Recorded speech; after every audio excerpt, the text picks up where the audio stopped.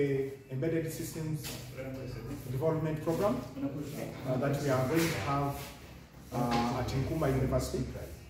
That is geared to mentoring students in embedded systems development, Internet of Things, and the like.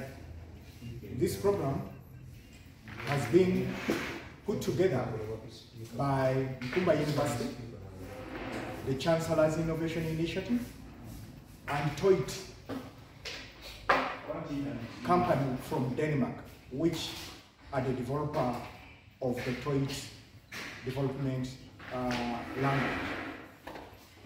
So here today, we'll be tutoring students on how to develop embedded systems, how to use Internet of Things to be able to do quite a lot of things that support service provision in the country, in the world, and the like.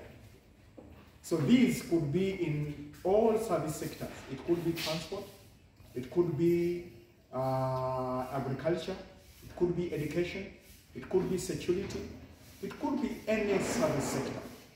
So what we are going to do is to support, to mentor these students so that they can be able to use Toit to develop a lot of Internet of Things applications that can be used across the world. It's a very powerful language that is being launched. It has never been used anywhere in the world within an academic setting. So this is the first training Toit is offering in the world, and it's being done at Nkumba University. The kits you see here have been developed specifically to support the training. It has all these gadgets, full kit that has been brought there. They've been brought in for students to be able to tap in and use so that they can be hands-on. Each student will be receiving their own kit so that they can be able to continue developing while at home, while anywhere. So we believe that the more practice they make, the better for them. So I would want to call upon all students to please take the opportunity, use it, and create the future that this country wants to see through technology development.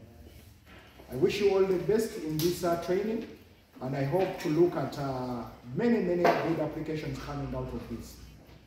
I wish you the best.